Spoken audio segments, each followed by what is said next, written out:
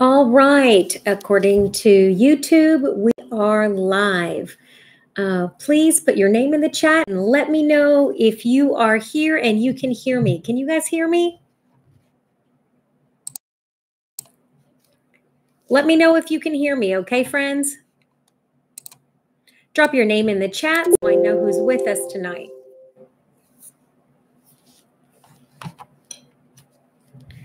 All right. So it is 8 p.m. So we are going to get started right on time. So let me show you what's going on tonight. This is night number 3 of our live lesson on YouTube. And so the first night we met together, we worked on block number 1. And so this was our block. The second night we met together, we made this block, and this was block number 2. Yours should have had a dark center if that's how you made your block. So that is what we've been doing. So tonight is night 3, and let's see who we have live out there. So we have Lorraine Short, and she can hear me. Thanks, Lorraine. And then I have Julie from Ohio. Hi, Julie. We were busy yesterday. I spent most of the day sewing. Anita is here from South Carolina. Welcome, Anita. And so the Jelly Roll Club, what is the Jelly Roll Club? It is a bunch of friends who get together and we work on projects that we pick together. So if you are new to the Jelly Roll Club, please don't forget to like our Facebook page so that you can pitch in and tell us what you want to sew with our group. So the Jelly Roll Club started 5 years ago, and we met in person. And we've been meeting in person every single year, making projects together.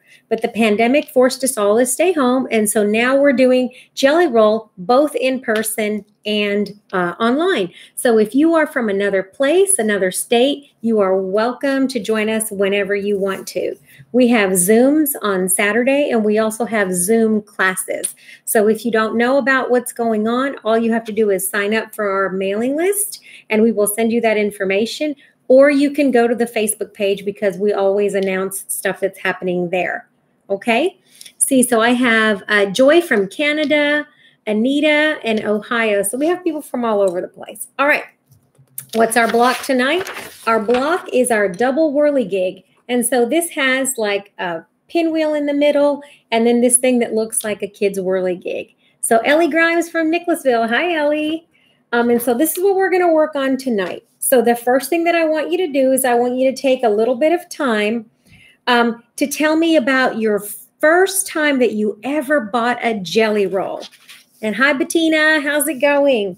The very first time that I bought a jelly roll was in 2012, because before that, I always bought fat quarters like most quilters. But I didn't know what to do with my jelly rolls. So I bought my jelly rolls and I just started kind of picking them up because they looked pretty. Because a jelly roll, when it's first in its package, looks like a big giant ball of candy. And so I didn't know what to do with my jelly rolls. So I just kept buying them and stacking them up in my sewing room. And then I decided that I was going to figure out how to use all of those little pieces of joy. And I started finding patterns that would work with my jelly rolls.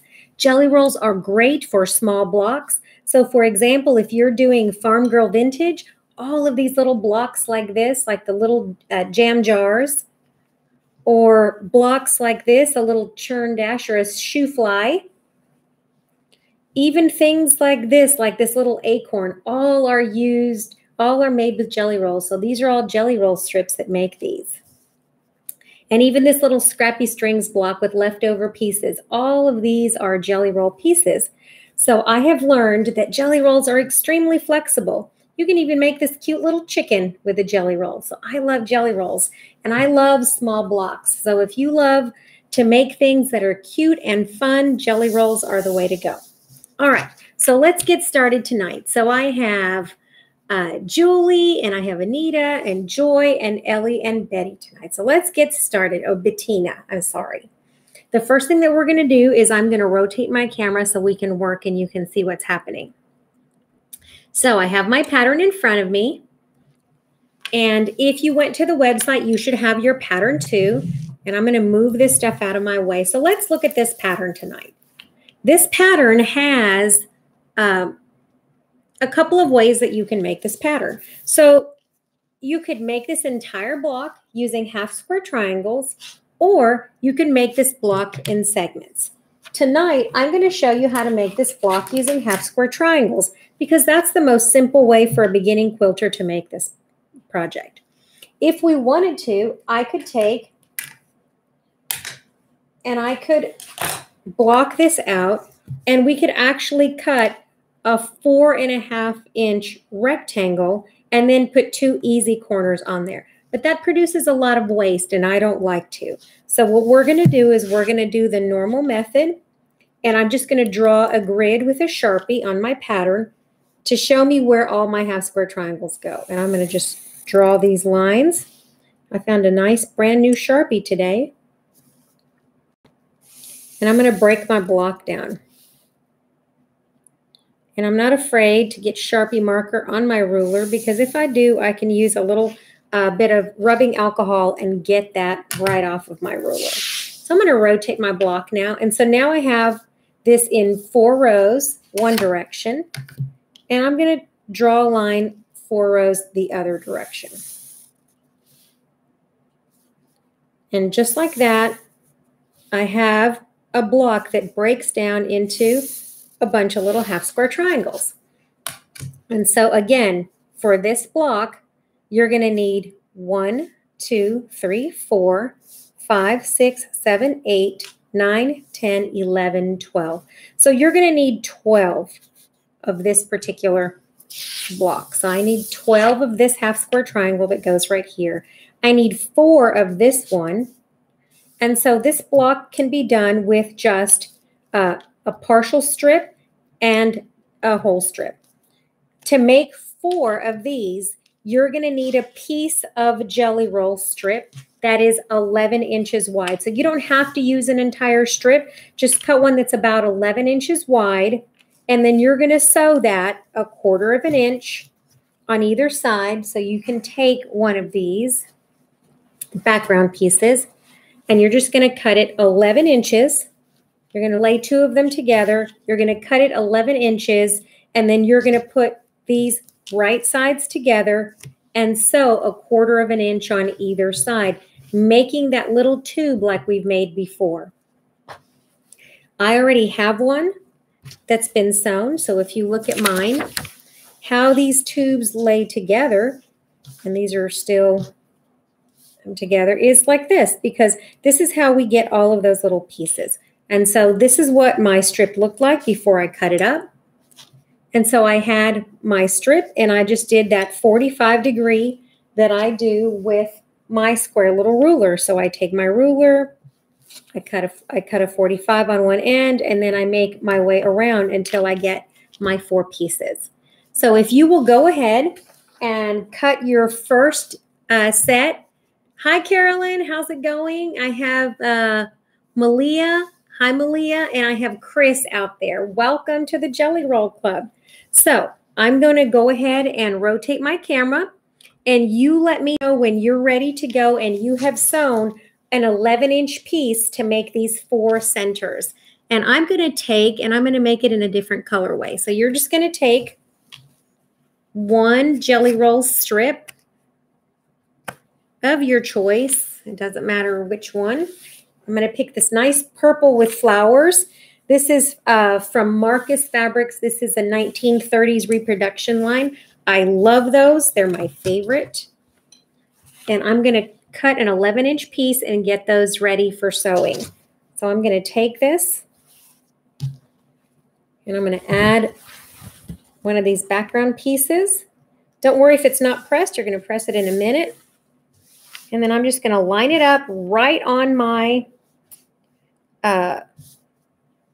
cutting mat, and I'm going to snip a piece that's 11 inches.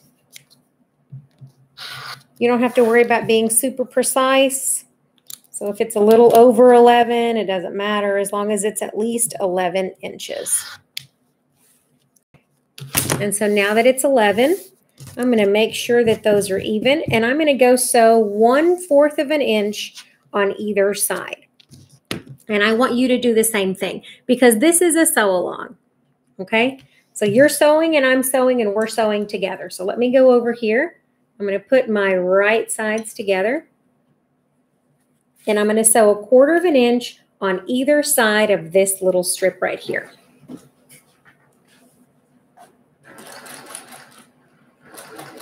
Okay, one of the things that I want you to tell me is, what is your favorite type of jelly roll?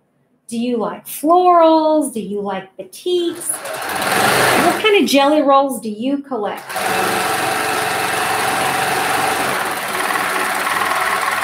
And you can drop that in the chat if you want to tell me what kind of jelly rolls you collect. I tend to collect jelly rolls that have fabrics that are reproduction fabrics. So I get a lot of 1930s reproduction fabrics. I like Civil War fabrics, but I also like neon bright glow-in-the-dark batiks.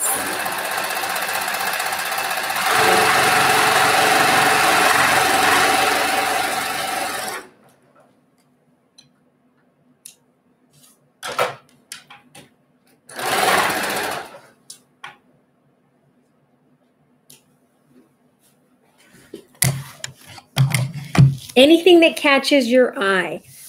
I love things that have little dainty flowers. And maybe that's because I raised 2 daughters. And so my favorite type of jelly rolls, look at this box. Nothing but cutesy little florals and little dots. Those are my favorite things. So those are the things that I love the most. Okay, so how's it going?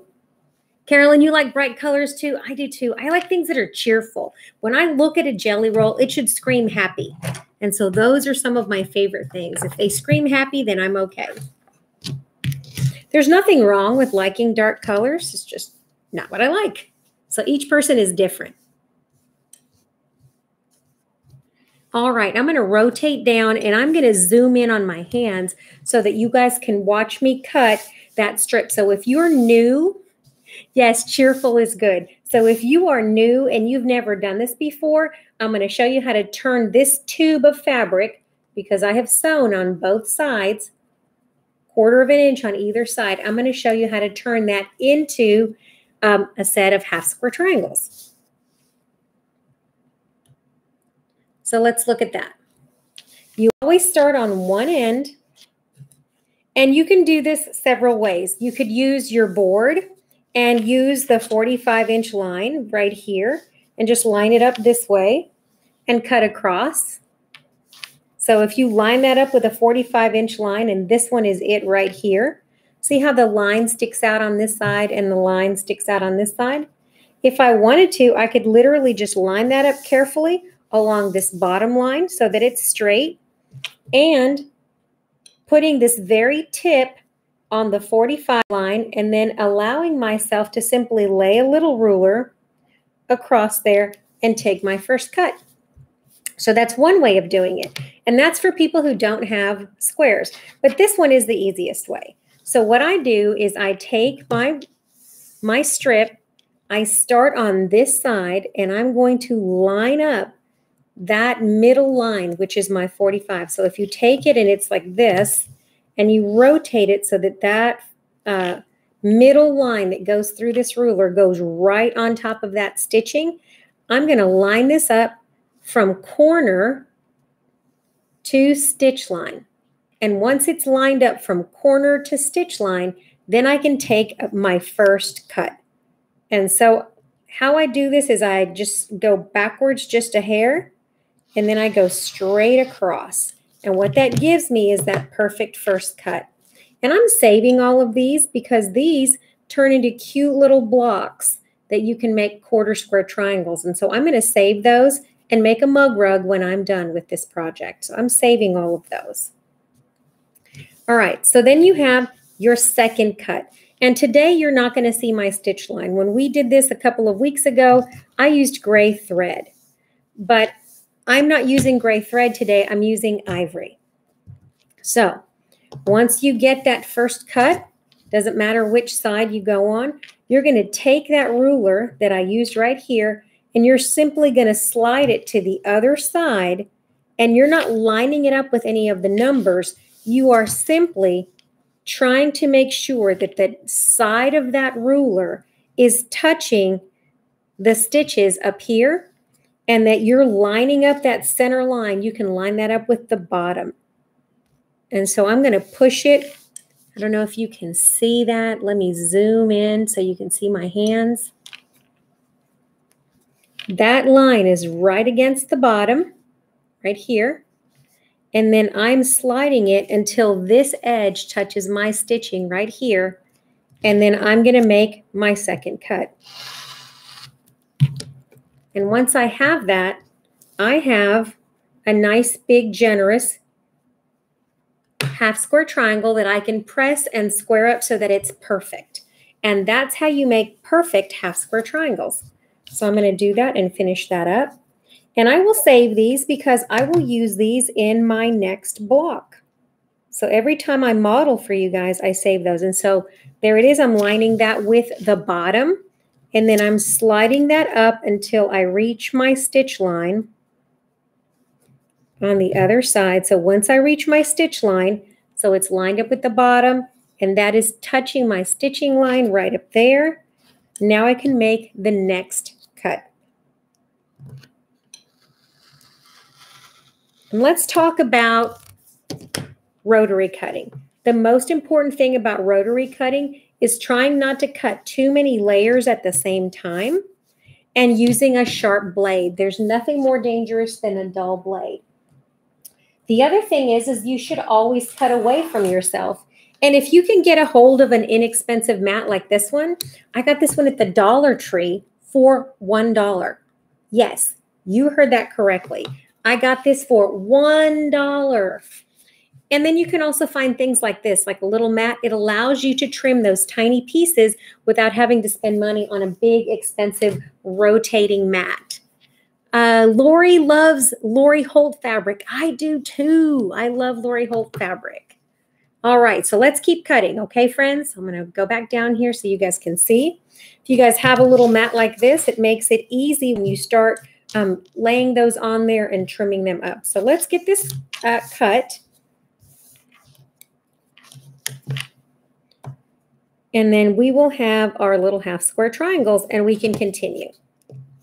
So I will do this to my entire strip, and then I'm going to do that again to my second strip, which is going to go on here, and it's going to be this nice, cute Lori Holt. This one's from the Be Basics line, and so this is going to be my next one because this is going to require 12 half square triangles of this aqua color, so I'm using this one, and then I'm using this Lori Holt in the middle. And don't be afraid to mix and match for more than one jelly roll. If you buy the same kinds of fabric from the same designer, like I love Bonnie and Camille. And so as long as you stick with the same Moda designers or Robert Kauffman, you're going to find that a lot of the jelly rolls will mix and match so that if you don't have enough of one jelly roll, you don't have to worry about it because you can save one jelly roll and mix and match with a second jelly roll, and that's okay. They don't have to be the same. All right, so how's everybody doing? You guys doing okay so far? This is going to be so easy. When you guys are done making this summer sampler, you're gonna think this is nothing, and you're going to do this all the time. You'll be able to make hundreds of blocks. For those of you who have never been with us before, we have been working on the double wedding ring. So if you notice behind me, I finished my double wedding ring table runner. I was so excited, so I'm going to grab this and show it to you guys. This table runner is made with templates and jelly roll strips left over from my Little Ruby line by Moda. I love Bonnie and Camille. And so this is one of my fabrics. So I'm done with this table runner. So if you guys are going to join us for free motion quilting on the 20th, this is the table runner that I'm going to be quilting. So I'm so excited about that. I can't wait till we get together for free motion quilting next week. I love bright and cheerful. And so that's what we're working on. So, okay. So now that I've got that, I have 2 sets of jelly roll strips ready to go. I'm going to do my blue one. And since I need 12, and I know that I can get at least 16 out of here, I think I'm going to go ahead and do the entire strip and cut what I need and then save the rest for another one of my blocks. If you notice, there's bonus blocks. If you go to the website, there's a link at the bottom that shows you 25 different blocks that you can make with half square triangles, so that if you don't like some of the blocks that you see on a given week, you're like, I'm not crazy about that. I don't feel like making a house or a log cabin. You could just go there and pick one of those blocks, and all you have to do is use all of your little leftovers, and you can build all of those blocks that are on there. So that's a way to use all of your scraps so that you're not wasting anything. I cannot stand wasteful sewing. So I'm going to take my last one, and I hope you're doing the same thing. And I'm going to go ahead and sew this on both sides. And let me know when you guys are ready to move on, and I'll show you what to do next. Okay?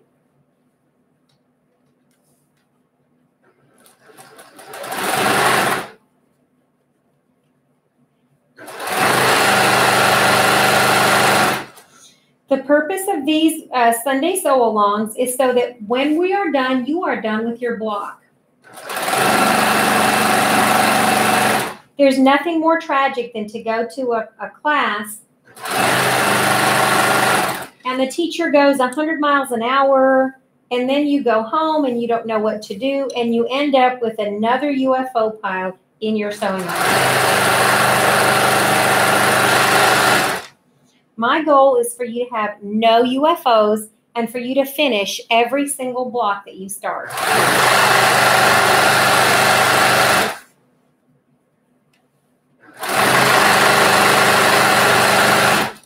And my sewing machine is on.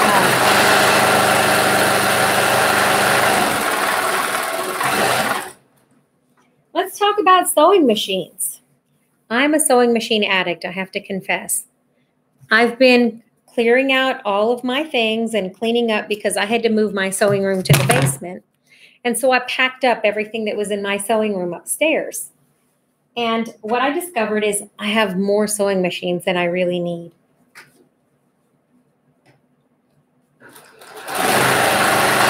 I have a total of 8 sewing machines. And most of my sewing machines are good old-fashioned vintage sewing machines.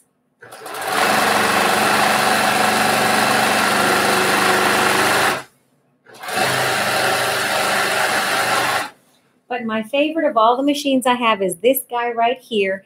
It's a Brother PQ1500.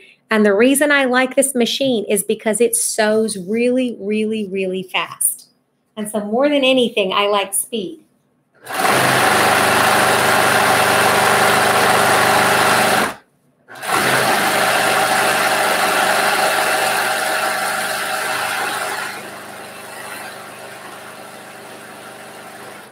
Okay.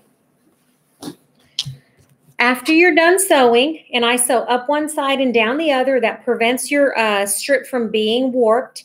Then I take a little piece of fabric and I stick it under my presser foot and I sew on it before I cut it off. Why do I do that? Well, I don't have to pull a big string of thread to snip or use my thread cutter, and so there's a lot less waste with your thread. You can never have too many sewing machines. That is correct. But I have a total of 8 sewing machines. I love my friends. They all have names. This one has a label on there, and her name is Bertha. And Bertha is the birth mother of all of my quilts. So if you ever talk to me, I talk about Bertha, my best friend. She is my girlfriend, my hangout buddy. She helps me do all of the things that I want to do. I also have Gertrude. Gertrude is a treadle machine from the 1930s. I love Gertie. She still works. I found her at an estate sale, and she was a wedding gift. And the lady who passed away, when they liquidated her estate, I got a hold of Gertie, and so she had only had one owner when she was 75. At this point, Gertie is 91, and I have used Gertie to make several quilts. I love Gertie. All right, what kind of thread do I use? Okay, while you are sewing, I'm going to stop really quick and talk about thread. Okay, I use two types of thread, and most of you are familiar with Aurifil. So that's one of my favorite threads. I love Aurifil for piecing. This is my piecing thread.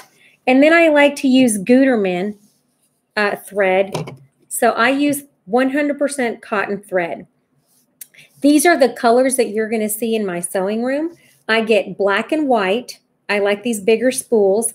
I get gray in this medium gray and a lighter gray. I get taupe, and then I buy any pastel that's on sale. So if you can find it on sale, which I like to do, sometimes you get them on clearance, 50% off. I get a pale pink, a pale peach, a pale blue. You can use pastel threads as long as you shorten your stitch length. So if you use a really short stitch length like 2.0 instead of 2.5, when you use thread, then you won't even notice that you're using a different color thread. The threads that you use for quilting should be a 50 weight. And so look for that number that says 50. They're always somewhere on there. So this one says Aurifil, and it's Mako, and this is a 50 weight thread as well. And if you look on this one is a 50 weight thread, and this one is a 50 weight thread. And if you can see that, I don't know if it's going to zoom in, but that's a 50 weight thread. When you use a 50 weight thread, you have to use the needle that goes with it. And the needles that I use for piecing are these needles right here. So these are my favorite needles.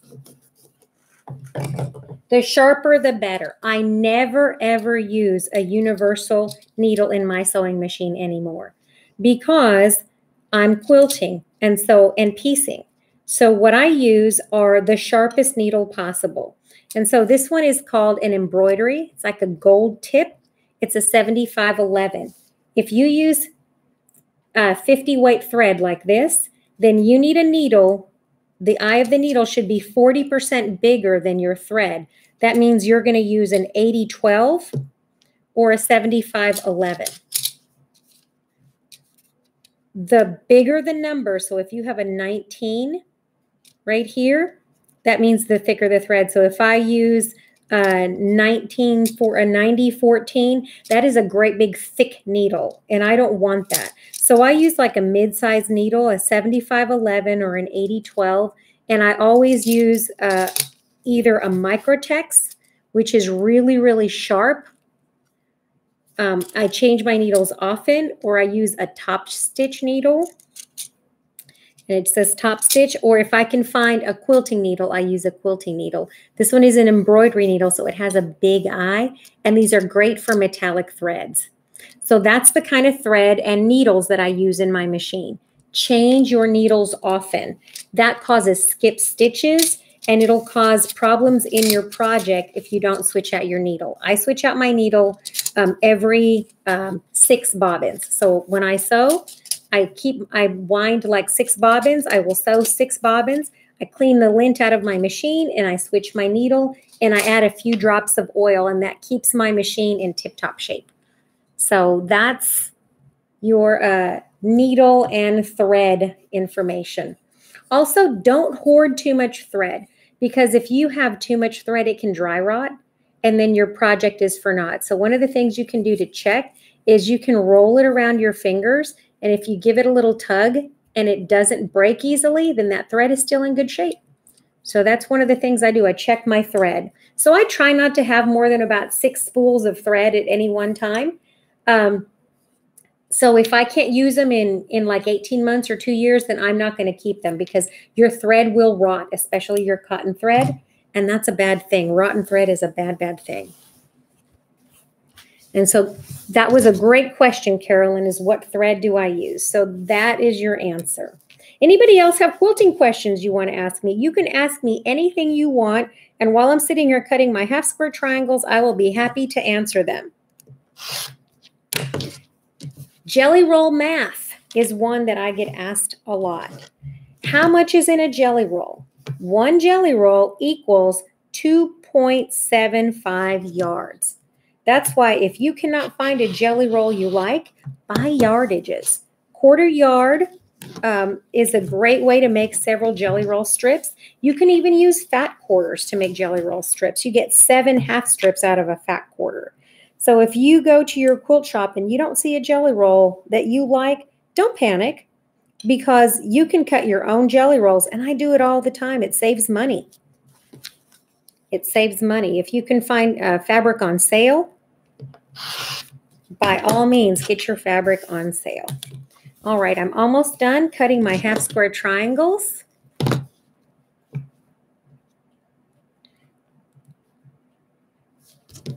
There we go. Let's see, I've got 19 people out there with me. So who is there? Oh, strip tube ruler. Yes, good question. I have a ruler that can be used for squaring up your blocks. And so if you have a companion angle or a strip tube ruler, those are great for trimming these little squares to perfection. So let me see where mine's at. Okay, so I have this ruler, and this one is called the companion angle. I also have one that's called the strip tuber. And if you notice, this ruler has little numbers on it that say 1, 1.5, 2, 2.5. That's the line on which you line up your little square on the bottom like this to trim these. You've seen probably the lady named Jenny Doan. She uses that perfectly slotted trimmer. You can do this with other things. So for example, if I line this up with that line and I give them a little trim, I line that up across the bottom, then I can trim that on 2 sides, and that'll give me a perfect half square triangle. And so you can always do that. And so check your number and measure yours. On my ruler, this one looks like it may be the number that I need right here. Let me open this first and measure. So I'm going to pinch that across, and I'm going to see where that line is so that I can get a 2.5-inch square. And it looks like, here's my little tiny square ruler. And it looks like for a 2.5-inch square on this ruler, I have to line it up with this line that's across the 3. And so I can take a little piece of tape. I can take my Sharpie marker and mark it across here. So in order for me, and I can circle that, in order for me to make a 2.5-inch square, I'm going to have to line it up with that number 3 line. And you can check it using a 2.5-inch ruler. So I'm going to lay that down again. And so this is this dashed line. That dashed line has to sit on my stitch line. And so I'm going to lay it like this. And I'm going to lay that stitching right on my stitch line right there. And I'm just going to take it and give it a little trim on one side. And when I do, that should measure 2.5 inches.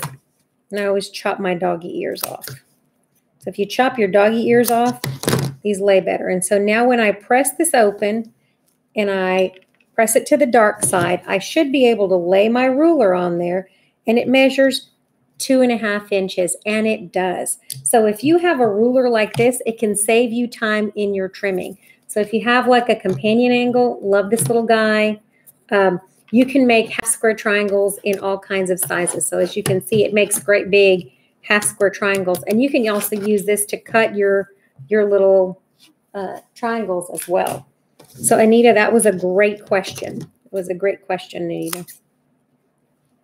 So you can use a tool like the companion angle, and it makes this job a lot faster, because I could take actually 2 at a time if I really wanted to and lay those stitch line to stitch line, just like that, stitch line to stitch line. I could lay that companion angle right on top. Yes, you can also use those to cut your triangles. And so I'm going to lay that with that number 3 line right on my stitching line right here, just like that. And now I can take this and I'm going to come up this side and I'm going to come down this side, and be careful always when cutting towards you. It's dangerous. I try never to cut towards me. I try to always cut away from myself. when you do that, you're going to get this little piece that's now 2.5 inches. And I trim my bunny ears carefully with my scissors. And now I have 2 more that are 2.5 inches square. And so, yeah, if you have this one, you can do the same thing. But if you don't panic. You can do the same thing with a little tiny ruler, and then you can square them up with a little one. You can even square them up with this one. So don't feel like you have to have a dozen rulers. I have them because I'm a ruler addict. But you don't have to have dozens of rulers to do this job. So you'd use what you have on hand, because the goal of quilting is not to bankrupt you, but for you to have fun. And nobody's having fun when they're broke, right? Yes, you can absolutely use those. Does anybody else have any questions about what we're going to do? And yes, you can use this right here. I lay that on the stitching line right there, and I could use that to cut my triangles. Just like that. So if I really wanted to, I could use this ruler, lining it up with that stitch line across that 3 right there. And then these don't even have to be trimmed, but you have to be careful because sometimes you get weird little shapes on the end. Like this one has a weird little shape if your 1/4 inch line is not perfect. I like to do them just a tiny bit bigger to give myself some insurance so that I can square them up after I press them, because sometimes blocks do get a little distorted when you press. That's just the nature of the beast. Anytime you're pushing against that cotton fabric, it can distort it a little. And so this is what I'm doing. I'm just flip-flopping that ruler back and forth, laying it against that stitch line and pulling it forward so that mine have less trimming to do. All right, friends, how are you guys doing out there in sewing land?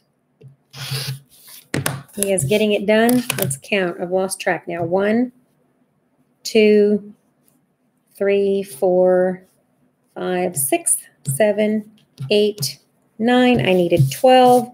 So I'm going to go ahead and cut the rest of those with my ruler.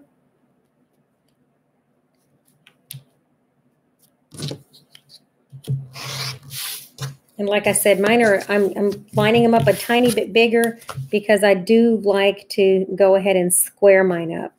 I'm not a fan of cutting them just the same size and then pressing them, because then what happens is that sometimes they can get distorted and look a little wonky. And I really like for my half square triangles to match up perfectly. Did you see what I did right there? I actually made it a little too big, and it had a little piece of thread. You can just pop that. Doesn't matter. It's oversized. So open that, pop that like a little present, and it'll be fine. I can still use that. All right. So now I'm going to go ahead and press all of these little guys. And now I have a little farm of half square triangles. I'm going to get them all pressed really quick. All right.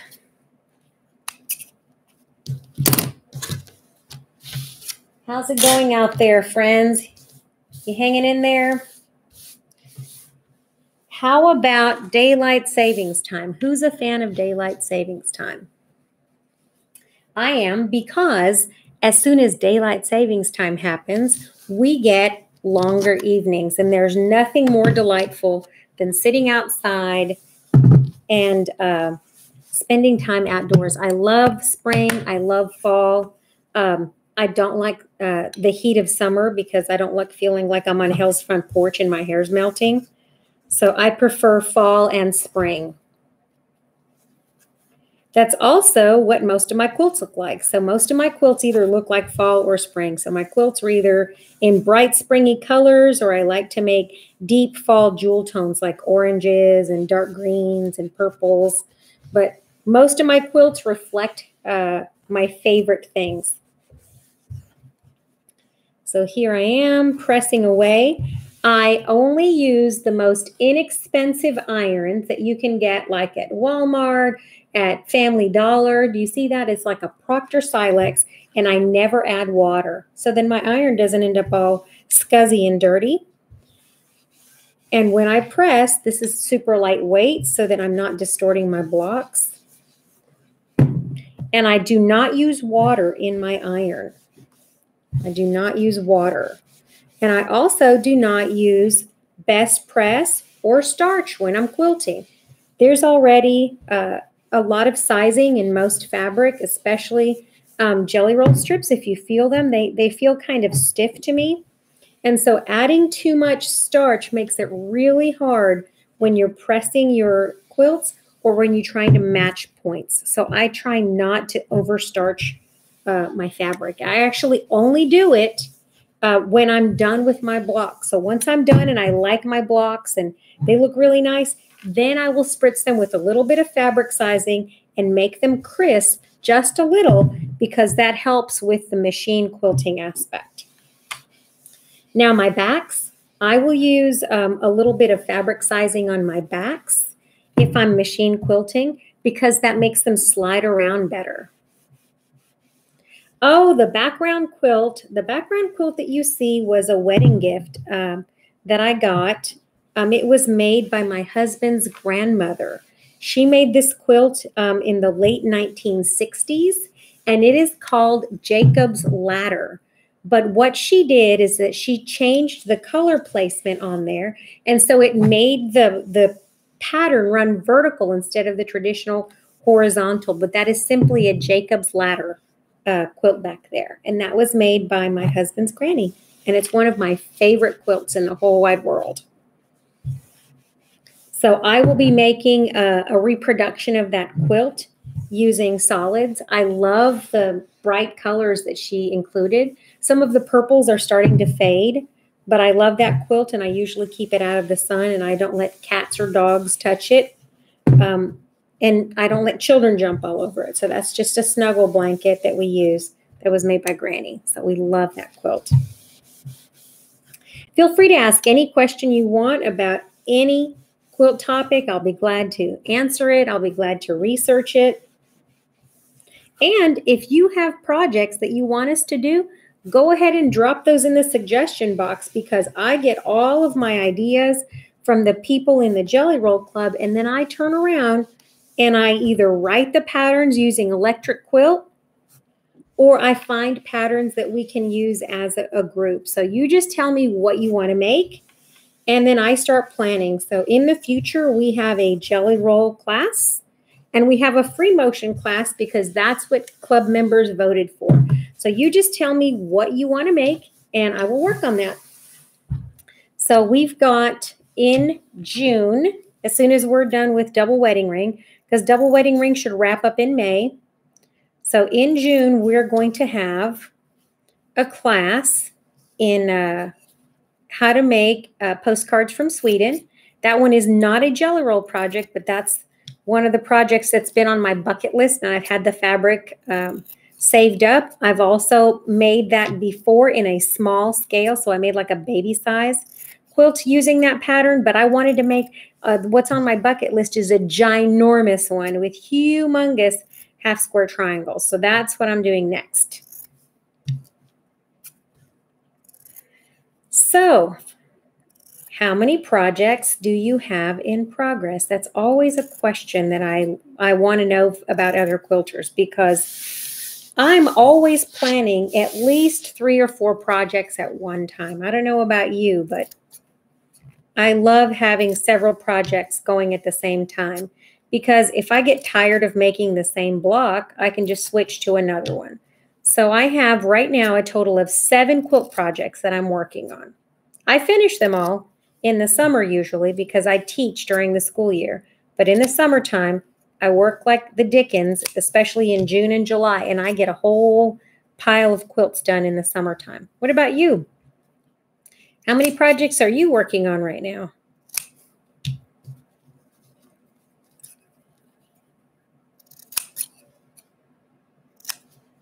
And you're going to see a different quilt behind me each time that we meet.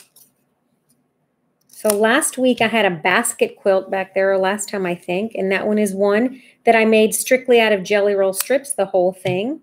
This one is Granny Foster's quilt. But I will put a quilt behind me every single time. So Carol, you have 5. What are you working on, Carol? 4 UFOs. I think that this year, some of the members of the Jelly Roll Club that met in person, so we had Pam and Joyce, and I think it was Betty Ann. There were several of us that ate lunch, and I think we're going to plan a retreat to complete. That would be nice and fun. So as soon as we're allowed to go meet somewhere, we're going to do a retreat to complete. And that's where you do nothing but bring your UFOs and you work on them. We also do that on Saturday nights. So if you want to do that, we get on Zoom and we just chatter away and we Zoom together and we build our quilt projects. Okay, so how's it going? Let me see what you got so far. I've got my little pile of quilter's candy here, all these little half square triangles, and I'm going to go ahead and press to my heart's content. I'm going to check them all. If you want to cheat on squaring them up, I'm going to show you another little trick that you can use. Once you get them pressed, and that one is an end, so that one's not actually a block. And you take your 2.5 inch little square that you have. If you lay that right on the stitch line like this, just on this side of the stitch line, so that that line hits just grazing that stitch line. Do you see where I have 2 bits on either side? I can take and run my rotary cutter on both sides of that little thing. And when I open that, that is a perfect little 2.5 inch square. And so that's one way of making these. So when I press that open, and I always press to the dark and to the side, and I measure that, that is an exact 2.5 inch square. So that's another way of using this little block. So Carolyn's working on You Are My Sunshine. I have that panel. And so I'm going to have to work on that. And I just got another jelly roll this yesterday. I bought it at my local quilt shop. They had it 70% off. I love to support my local quilt shop. And it is nothing but sunflowers to go with that You Are My Sunshine panel. So I'm pretty excited about that.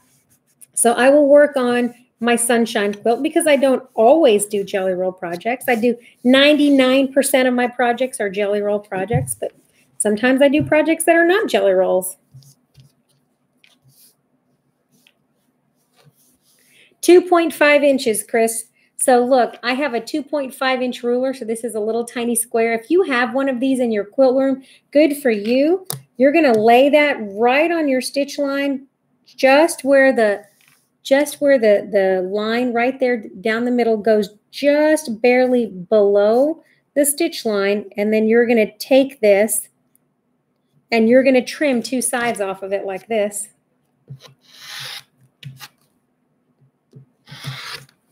And so then you're saving yourself a ton of work, and that makes a perfect little tiny half square triangle that's 2.5 inches.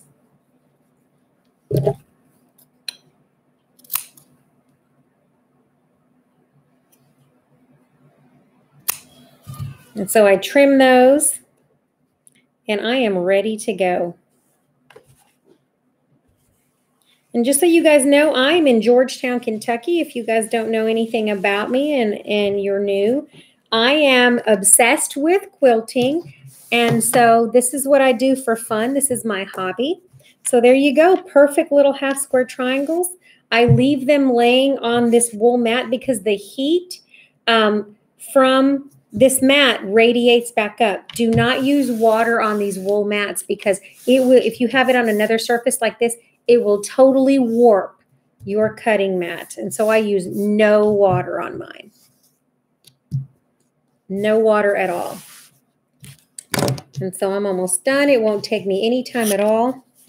I'm going to double check these for size.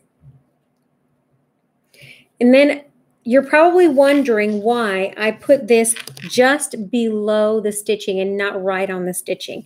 Well, when you fold this to the side like this, you're going to lose a tiny bit of fabric in this fold. And so by laying this line just a hair below that stitch line, it accounts for that. And so then your little square turns out extra perfect. And so if you lay that right there, here's another way of trimming these up.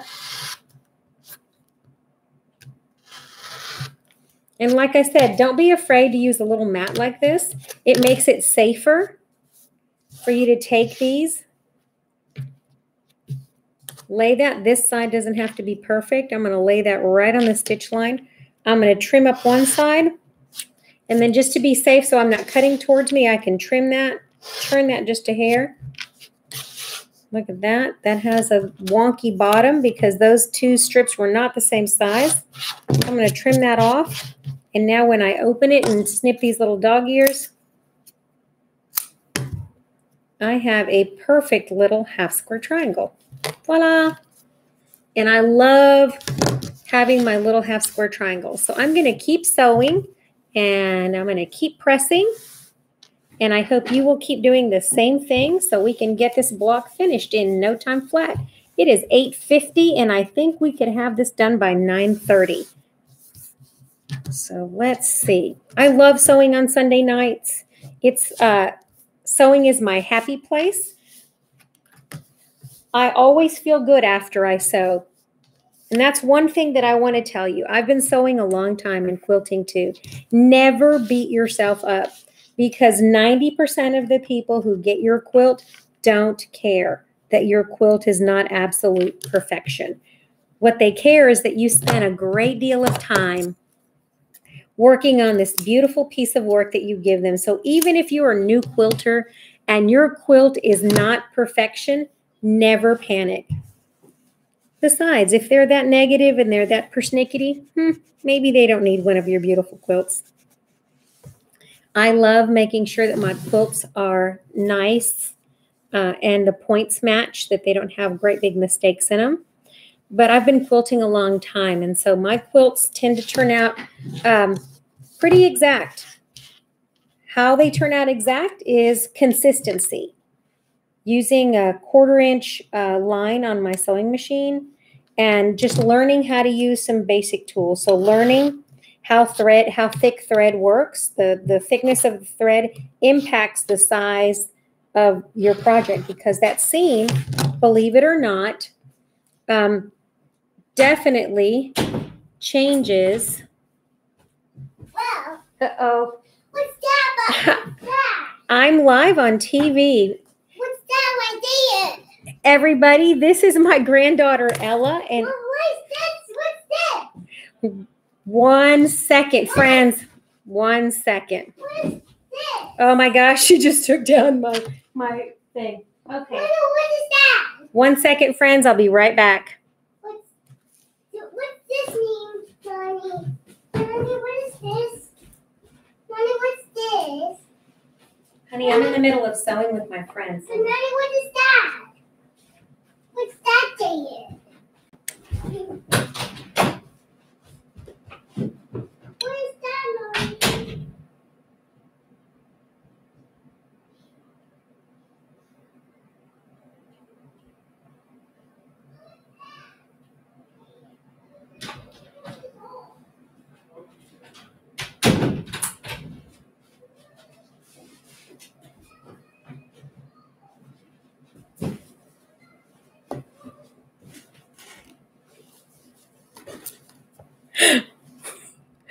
Well, I'm back, friends. That was my granddaughter. She usually spends the night at her other grandma's house on Sunday nights so that I can sew. But tonight she came early. And so that's my design wall back there. So you have painter's canvas and 60% off. So Carol made herself a design wall. That behind me, what that quilt is on, is my design wall. I made it using PVC pipe. I'm still laughing about that, people. I made it using PVC pipe and a few elbows. It cost me maybe a total of $7 to make that design wall behind me. And it's the best little thing ever. So when I take that quilt down, I just have quilt batting wrapped around my PVC. And I can take and I can lay my blocks on there or pin them so I can see the layout of my blocks. So let me see what I've got here. So how's it going? Are you guys getting close on your half square triangles? Sorry for that intermission, friends. Ella Bella is my first granddaughter. She's my only granddaughter. And she is the hot mess express. She is a bundle of energy. So love having Miss Ella Bella in the house. All right, so here we go. Working away, working away. And we are going to get this done. So this quilt will have a total of, this lesson series, this quilt will have a total of 16 blocks, right? We have 12 lessons, but there's a total of 16 blocks if you want to make this quilt in a straight layout. So if you want to put this in rows, right, you're doing 4 across and 4 up and down. So 4 rows of 4. And where you get those additional blocks are by looking on the website where it says optional. There's a whole bunch of optional blocks that you can make with all your leftovers. And that's where you get those 2 extra blocks. A 40 by 60 inch and then covered it with batting. I love having a design wall, friends. It is great for laying out a quilt, a whole quilt. The things that I love most that I use a lot in quilting is my my wool pressing mat. You can actually save a bunch of money by buying a horse pad. There's pads that go under a horse's saddle, and you can get one that's like 30 inches. So instead of these little guys like this that are like 24, I think this one is like 18 inches long by 12. You can get great big giant ones that are like 24 by 30 that you can put on like a folding table or iron a bigger quilt by getting them at the Tractor Supply store or the place where you get supplies for your horses. And so those are also 1 inch, just like these are, and they're 100% wool.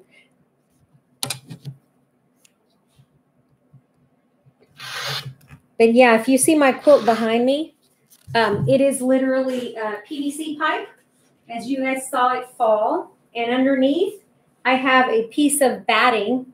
And so I pin my quilt pieces to that, and that's my portable sewing wall. And so I love having that. And then when I'm done, I just take all the pieces down and I put that back in a closet, and I have my design wall that I can move no matter where I'm sewing, because I sew wherever I want to. So sometimes I sew in my dining room. If I want to spread out on my ginormous dining room table, I get my leaves out because my table can reach 120 inches. So if I'm doing free motion quilting on a big quilt, I use my dining room table. And so when I'm in there, I use my design wall behind me to like lay out an entire quilt. I can lay it out on that table. I don't know about you, but I'm getting way too old to crawl on my hands and knees on the floor to lay out a quilt. And I used to do that when I was young, but not anymore. If your sewing space is small, think of the biggest space that you have. Most people's biggest space is their living room. For some people, it's their dining room is roomy. Maybe it's your kitchen counter. You sew wherever it is that you can spread out without people interrupting your quilt project. And so that's what I do.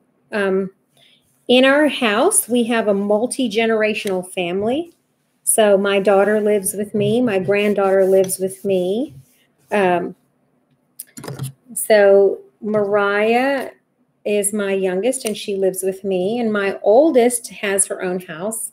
But we're a multi-generational family. And so they're living here until they save money to get their own house. Because let's be honest, the economy is not the best.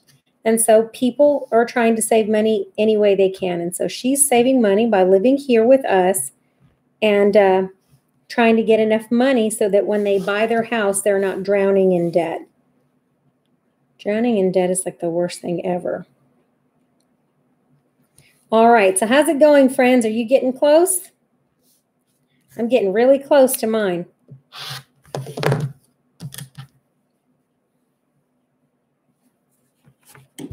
All right. And this seems kind of tedious, and it is a little bit, but you know what? These blocks turn out so cute. I love how these blocks turn out.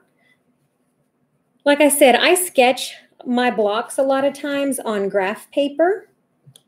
If you have been quilting for a long time, somebody along the way probably taught you to sketch your quilt blocks along graph paper, because that's how we used to do them. We used to draw them on graph paper, then add a 1/4-inch seam all the way around, and then cut them out of template plastic. And then you would use a little sandy board and some template plastic, and you would make your quilt pieces out of that. And you would trace them with a pencil.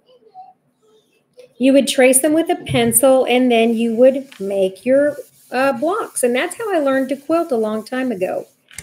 Thank goodness for rulers like this and rotary cutters and all of the things that we have now. I just feel like I can work so much faster now that we have all these amazing tools. And so what used to take me months and months to make a quilt, maybe one quilt a year, I can now finish in just a few weeks. And so that makes me happy because I love to sew a lot. All right.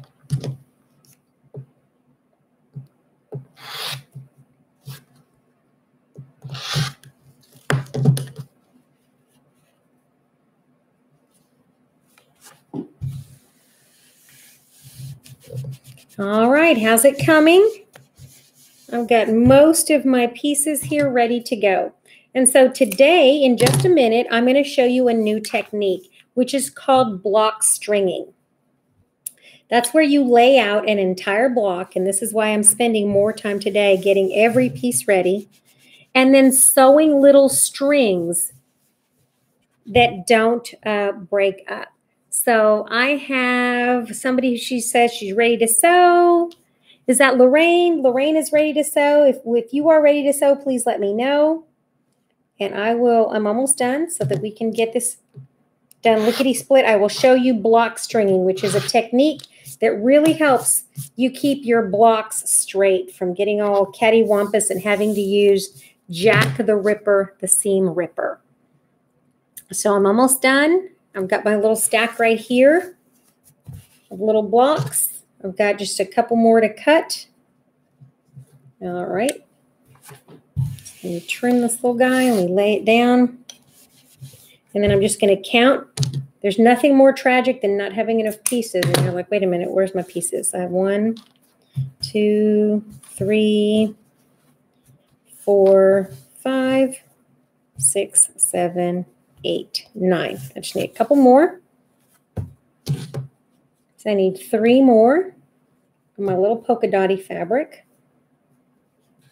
I'm going to throw my extras to the side. I'm going to check these. These should be pretty exact because I use the strip tuber. That one is.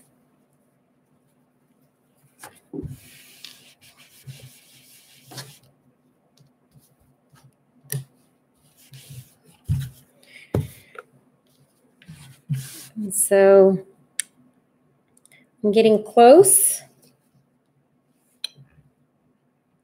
If you need to grab something to drink, grab something to drink. Take a little restroom break if you need to while I am getting the rest of these ready, and then we will be ready to move on to the next step.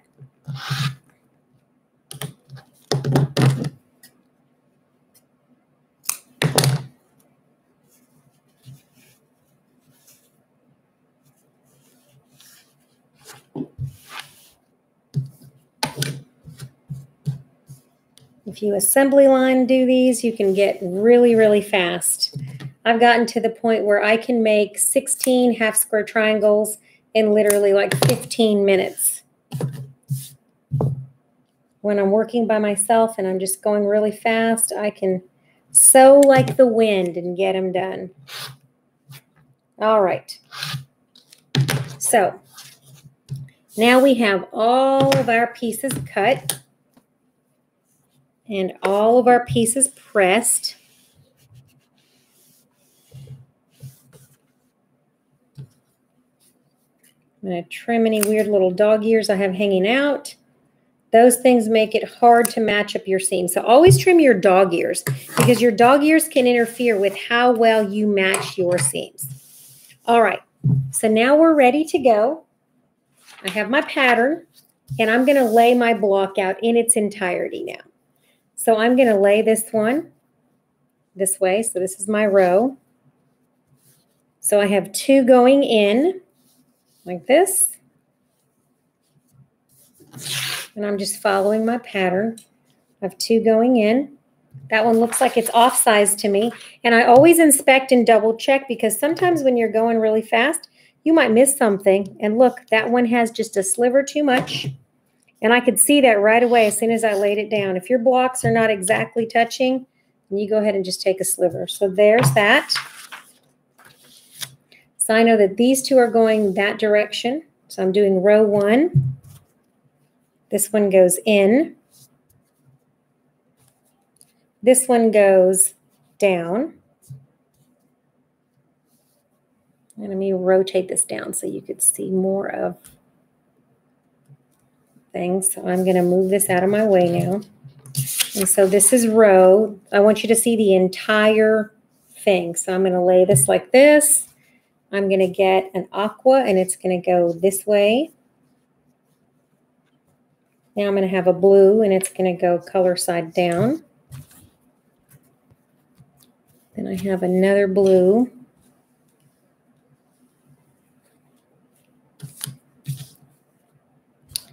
And it is going to go color side up. This one needs trimmed. So I'm going to cut my little guy using the traditional method of squaring him up on all 4 sides.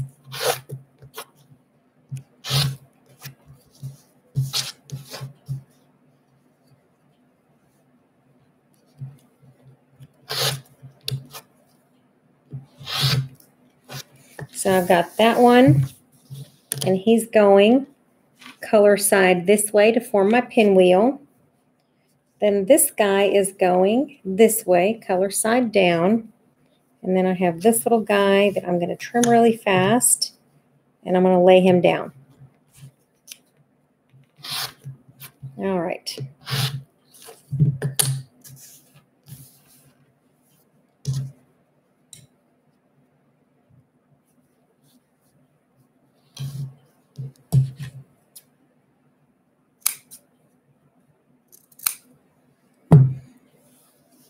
All right, so once I form that little pinwheel in the middle, and I start putting all of these little things all the way around that make the rest of this block, these look like 2 flying geese, so I'm going to put those down on either side. I'm just building that block. Since going this way, get rid of those bunny ears. They really impact how you can swirl those seams. All right. One more bunny ear. I always keep a pair of scissors handy. I use scissors to trim things that I don't need. And then you're ready. Okay, so I always compare my block to my picture, and then I lay the entire thing out.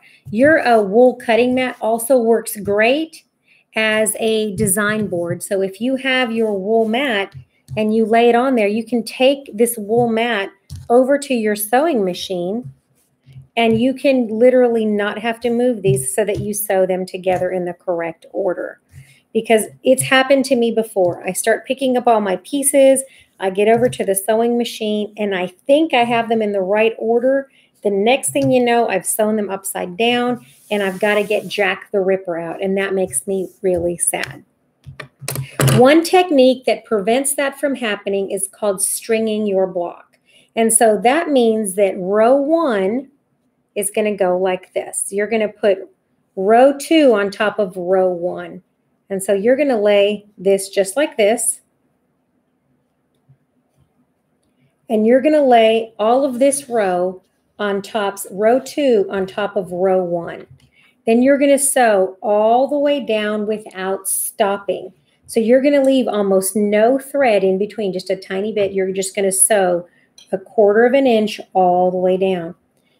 You're going to take this one and you're going to lay 4 on top of 3. And you're going to lay it just like this. And we're going to take that over there to the sewing machine. And then we're going to sew down this side. So you're going to have this one sew all the way down without breaking. And then this one all the way down without breaking. So I'm going to go over to my sewing machine and I'm going to go ahead and sew that up for you. So let me go ahead and pull this up. And I'm going to take this entire thing over here to my sewing machine and I'm not going to break my threads. And so that's why these little boards are helpful.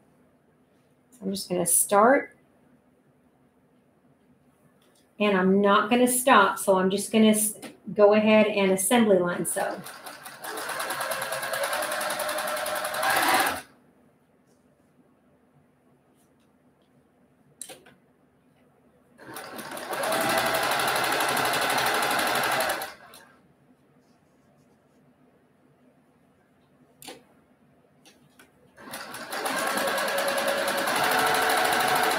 And if you notice, these are bias edges on these pieces, so they're a little bit stretchy. So just take your time and slow and steady, and you should be able to have super accurate pieces. So now that I have this piece and I know which one is the top, I'm going to go ahead and run my ender through there. And I have my little string, and I'm going to lay these just like this. I'm going to take my little string and I'm going to lay them facing the correct direction. So I'm going to lay them on my board facing up. And now I'm going to take my second row and I'm going to do the same thing. I'm going to sew it without stopping.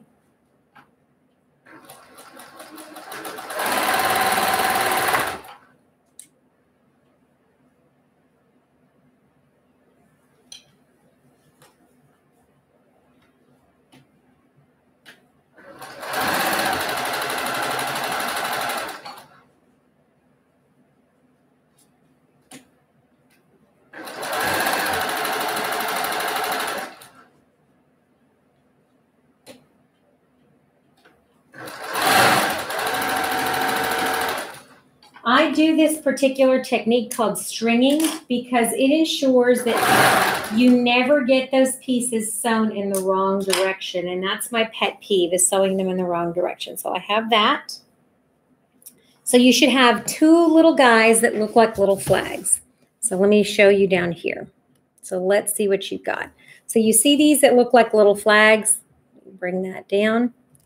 And so now I'm going to lay my pattern over here to my right, and I'm going to open that to make sure that they're going in the correct direction. And those are, and that is, and I'm making sure, notice that's my seam allowance, I'm going in the correct direction. So now that these are all connected, I know that I'm not going to flip these the wrong way. So now I can take this and lay it right on top, just like this, flip, flip, flip. I'm going to lay it on top, I'm going to lay it on top, and I'm going to lay it on top. And so this ensures that these will get sewn going in the right direction. So now I can take this entire thing over to my sewing machine, and I can sew all the way down this row without breaking my thread. So without breaking a thread, I'm going to sew 1/4 inch down all of this side, and then I'm going to come back and I'm going to show you what happens next, because next I press this.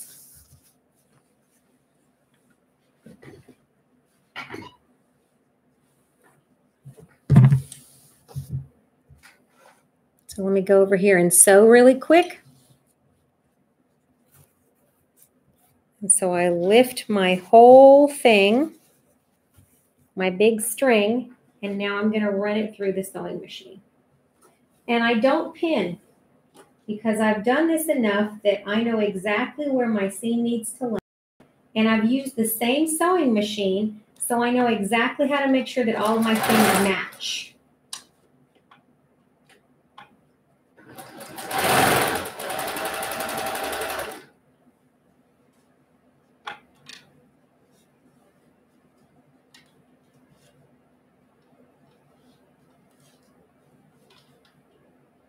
Consistency is key when you're quilting. You can do a lot of things if you can just sew a consistent 1/4 inch seam. Things that seem extremely complicated turn out just the way they should if you have that consistent 1/4 inch seam.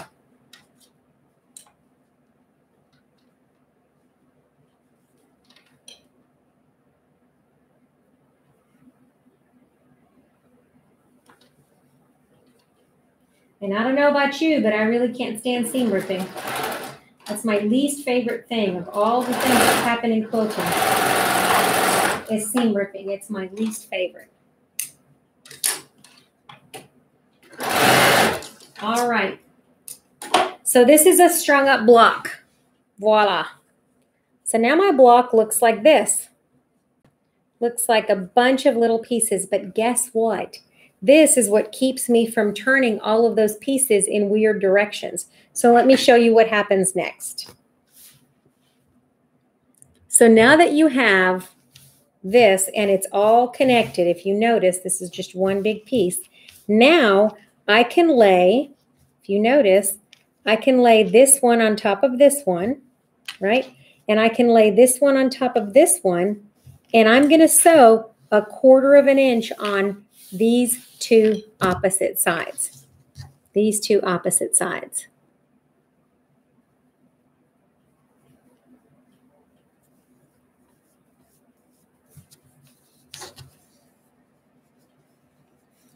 Does anybody have any questions so far? All right.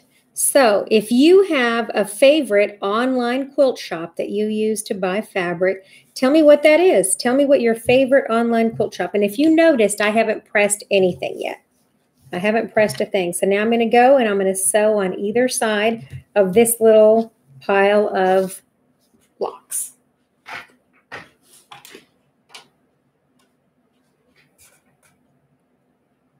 All right, let's keep sewing.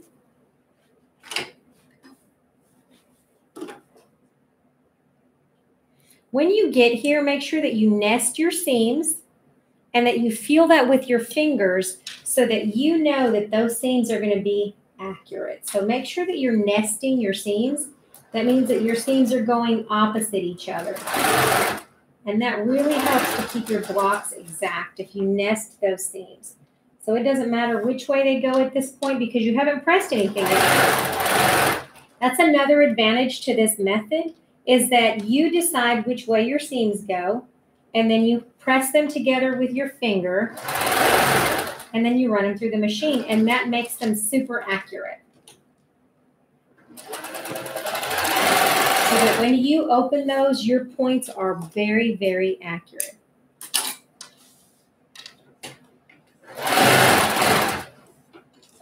So I'm just going to rotate this around, flip it around, and I'm going to sew it on the other side. Same thing, pushing those seams together, making sure my seams are nested.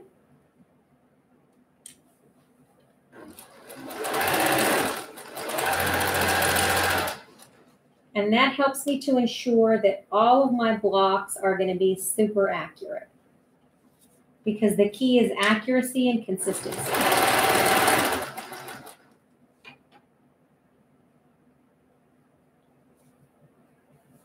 Feel that with your finger.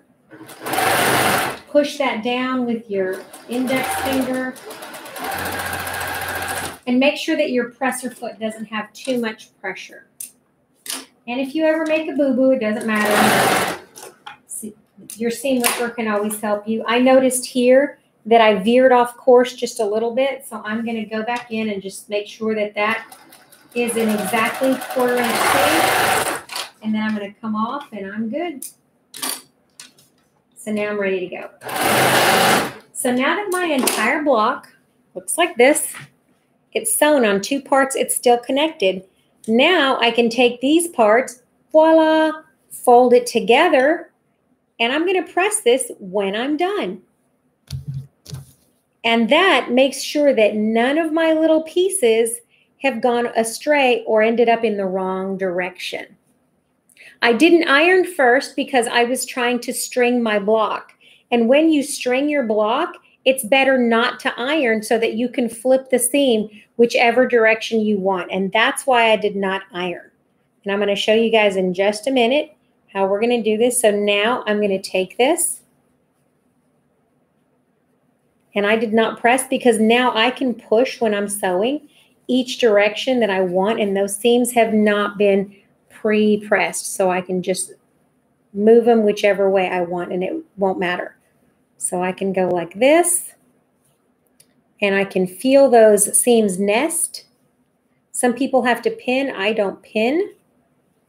So I'm in the non-pinning camp. And then I'm going to go ahead and sew this seam. And then I'm going to press the entire thing first after I'm done. So sometimes I press as I go, but sometimes I don't. And this is one time where it's better not to. Some people would probably think that that's a horrific practice. I've been doing it this way, not pressing, for 35 years, and it works out. So I don't ever want you to feel like you have to be pressured to do things in a certain way. Figure out a way that works for you, that makes you consistent and accurate. And then there's a lot of reasons why people say rules are meant to be broken. So that's a rule that you can break. You don't always have to press every single step in between. Sometimes you do. Some patterns require that. Some patterns don't. Okay. Voila. Look at that. Consistency is key. Most of those points match really, really, really well. Voila. So now I'm going to press my whole block. And so now I'm going to press from the back. And so when I press this entire block, I'm going to press it from the back. So this is kind of puffy. And so I'm going to go back here and I'm going to flip these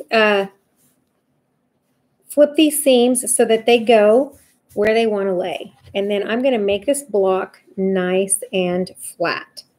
So I'm going to lay those seams down and I'm going to press this entire thing.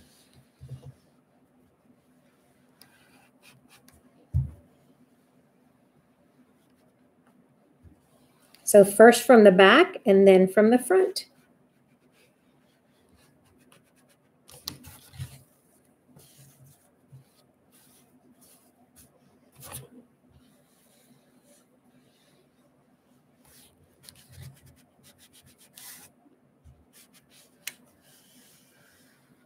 And I'm going to press them down on this side, and then I'm going to press from the other side. Okay.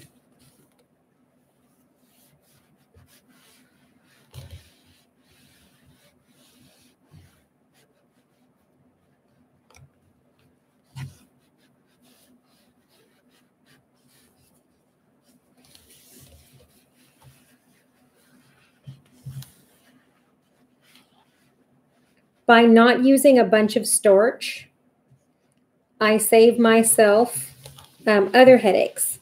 If your block does not turn out the way you want it and it's not perfect, like this one is a little bit wonky on this side, that means that I either had my presser foot too tight or maybe I was tugging on it a little bit. By not using a bunch of starch, it allows me to actually take my block and just tug on it just a hair. And if it's ever distorted, I can actually take my pins like this, and I can take my block ever so slightly and tug it into shape. So you can take it and pin it like this where you want it. You can actually grow a block. If your block is too small, you can grow a block by 1/4 of an inch or even 1/2 an inch if your block is too small by not using a bunch of starch. And so I'm making it square with these pins, and then I'm going to tug it in the opposite direction. And as you can see, this one was off just a hair. I'm not going to stress about that because finished is better than perfect in my world. And I'm going to take and I'm going to pull it over here. And I'm going to tug it on the other side. And I'm going to use this wool mat to help me stretch my block to where I want it so that it's nice and square. This seam looks like it's off by a little bit. And I think that my sewing machine needs adjusted because sometimes your sewing machines can get off kilter. And so now that I have it like this, now I can just lay my iron on it and give it a little press. And then I'm going to give it a little trim. And that will ensure that my block lays nice and flat and nice and square.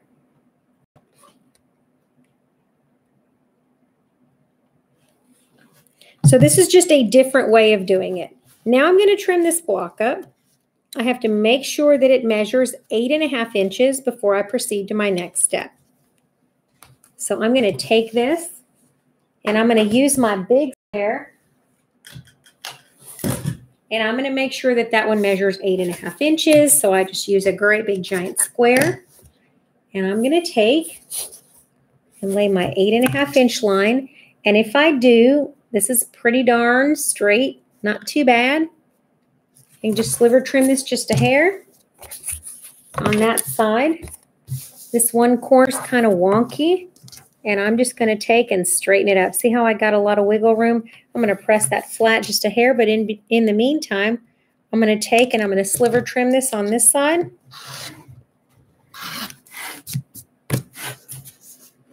And I'm getting it good and straight. I'm going to sliver trim it on this side. And now it's good and straight, and then I'm going to sliver trim it on this side. And so now I can give it one final press to make sure that my block is good and square before I add. I'm using that 45-degree line. I always do.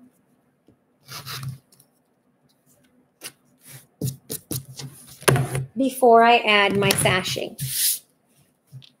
So I'm going to take this thing, give it one last press to make it good and flat. I am not using steam at all. I'm just pressing it to death. There we go, good and flat. Now, I picked a sashing. I really like this pink. With mine, it looks kind of orangey on the screen. And I'm going to cut 2 8.5 inch pieces for the sides.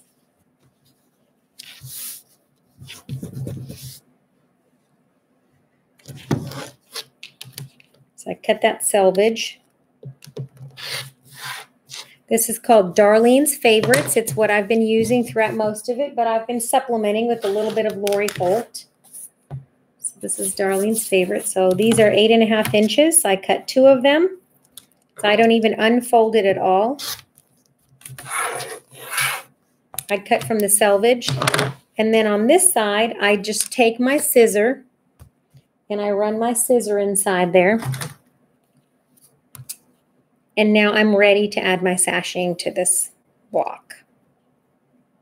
I just open it, cut it right at the fold, and now my sashing is ready. I have 2 pieces, one for the top, one for the bottom.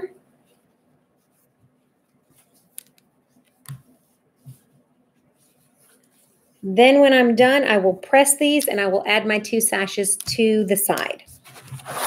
Does anybody have any questions? You can ask me anything you want.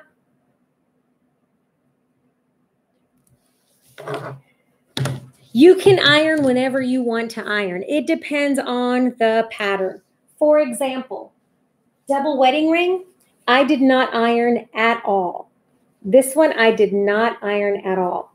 I literally made this entire top and never once ironed it. The only time I ironed it is before I cut out my pieces. Now that it's done, because this has so much bias, I'm going to go ahead and press it using a little bit of, so I will spray sizing on it, and then I will press this before I do free motion quilting on it. But some patterns, especially if you have a lot of bias, and this one does, the less you fiddle with it, the more accurate your pieces actually come out. The sashing is 1 jelly roll strip, right? You're doing 8.5 inches, so 2 pieces that are 8.5. And then you're taking the remaining jelly roll strip and you're just cutting it at the seam because it should be just a little bit over 12.5. So you have 2 pieces that are 12.5 and 2 pieces that are 8.5 of your sashing, okay? So So let's get our sashing sewn on. Let's see how this goes. All right, top and bottom. Move my wool mat out of the way.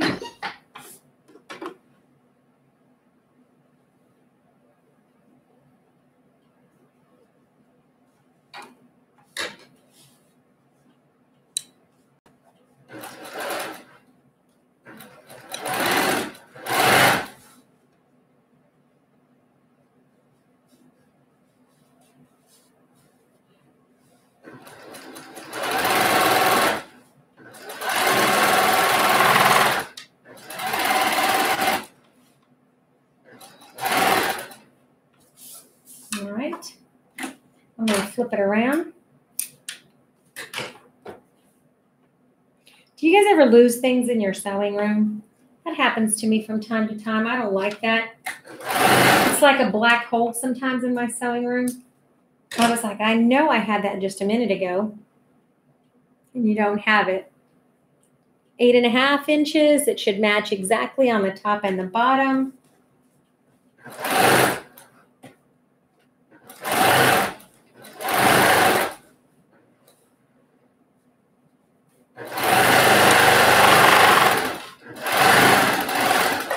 If you're a perfectionist, this can be a tough hobby because most of us that have been quilting for a while tend to be a little bit of a perfectionist.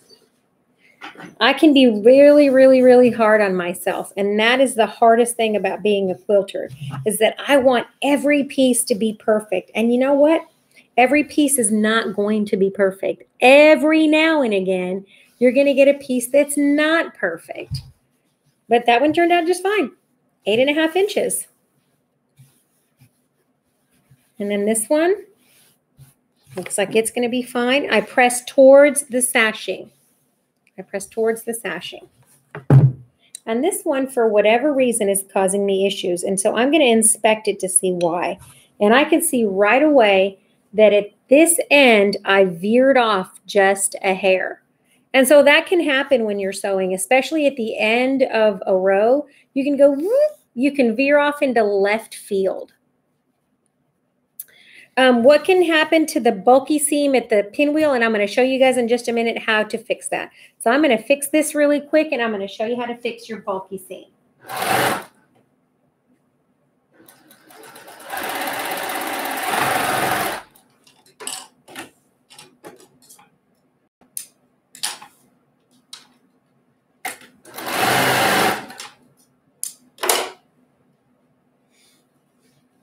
All right, so now I'm going to lay my 2 sashing bits, one across the top. They're going to be longer, and that's okay because you're going to trim.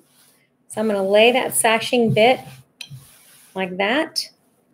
I'm going to lay this sashing bit here like that. I'm going to smooth that. Then I'm going to go over to the sewing machine and get those sewn on. Then I'm going to give it one more press, and I'm going to show you how to fix that bulky little seam in the middle of your pinwheel.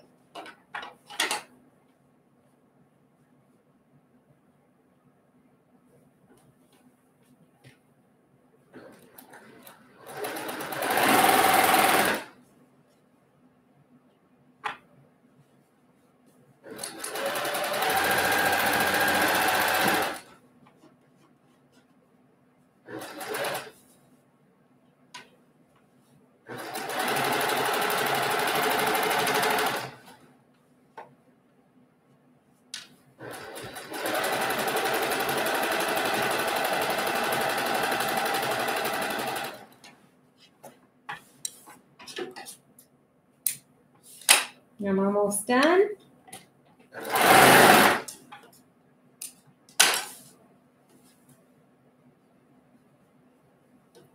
Whenever you're sewing a sashing, sew with the pieces facing up so that you can make sure that those go the correct way whenever you are sewing. So if you are sewing a sashing on, you're going to want to sew with the sashing piece underneath it. And that's just to make sure that you're not chopping off any points and that your sashing is going to lay like it's supposed to lay.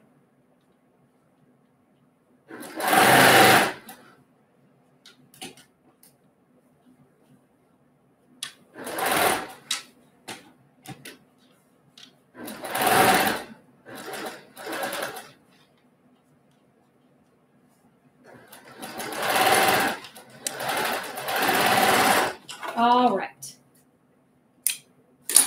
Finally got that done. Ready for my final step. Okay. So here we have this pinwheel in the middle. And if you notice, my seams are going in a circular fashion. And this is how I normally sew anyway. So I'm going to zoom down right here so you can see. So this seam is now going in a circle. And so to get rid of that bulk, we're going to take that seam and we're going to pop another stitch out of there and we're going to make it lay. So I'm going to take my seam in the middle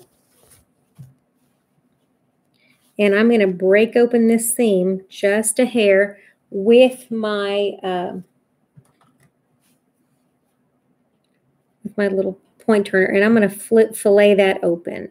And I normally don't open a seam, but to get rid of that bulk, I'm going to fillet that open. And I'm going to send some of my fabric one direction and some of my fabric the other direction. And that's just to keep that seam from being so bulky in the middle. So I'm going to tease it open with my fingers and I'm going to make that seam lay flat. And so I will open that. There we go. I'm going to open that seam a little, and I'm going to send half of my fabric to the left and half of my fabric to the right. I'm going to get in there, and I'm going to smush it. If you notice, I opened that, and now I'm going to smush it with my nail, just like that. And in this instance, I will squirt it with water, just a hair, no heat, and then my finger. And what I've done is I've sent half the bulk to the left and half the bulk to the right, and I'm holding it right there. And then I'm just going to give it a press. And what that does is it reduces the bulk right there at that intersection. And then you can just make that. So now when I feel that, I have smashed that open. And when I flip it to the other side and I give it a feel, it's not a great big giant hump. It's not a great big giant hump. Right? And so that really helps. If you have never filleted a seam open, that really helps that seam to open up. All right, so now I'm going to press towards my sashing like this. And in my corners, I'm going to try not to distort my block. So I'm going to just go over and hold. And then I'm just going to block that along that stitch line. And I'm going to come out when I press. I'm going to come out towards the outside like this, and I'm just going to hold my iron because I'm trying to make, I'm going to try to make those not be wavy. And see how nice and crisp that is? That's what I like.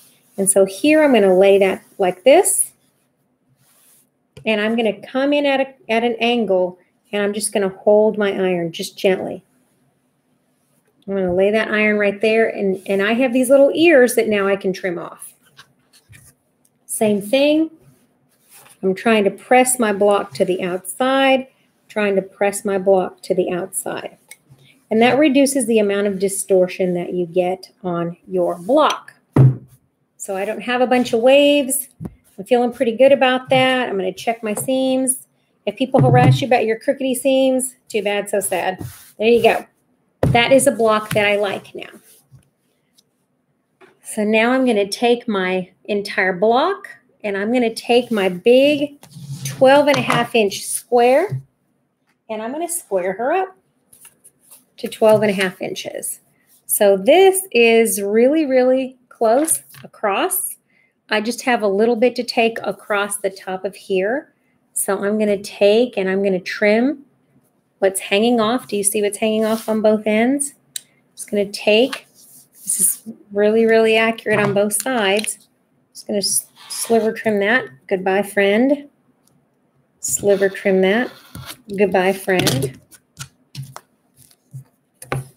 And then I'm going to rotate this one around. And I'm going to measure this way to make sure it is 12.5 inches. And that is the only thing I have are those ends up here. And so I'm going to line this up to make sure that this is as close as I can to one of those lines so that it's good and square. If you'll put your weight in the middle of, if you have like a little dumbbell, if you set it down in the middle of your thing, it makes it easier to keep it from wobbling. And now I have a completed summer sampler block. And that's a double pinwheel. And there's my block. And so that's block number 3, friends. Block number 3. And we are ready to continue. Does anybody have any questions before we sign off? Anything that you want to ask me? I really enjoy our Sunday night sewing sessions. Don't forget, next Sunday we have block 4. On at the end of the month, I will be in California. I have to visit my father. And so I will do a pre-recorded release. So on Sunday night, you will get your video lesson, but I'm not going to be live because I'm going to be traveling. And that is on Sunday in a couple of weeks. But other than that, if you don't have any other questions, I will see you guys next Sunday. Air hugs and high fives, friends. You guys have a great Sunday night. Don't forget to change those clocks if you haven't done that. Have a great Sunday night. Bye-bye, everybody. Bye.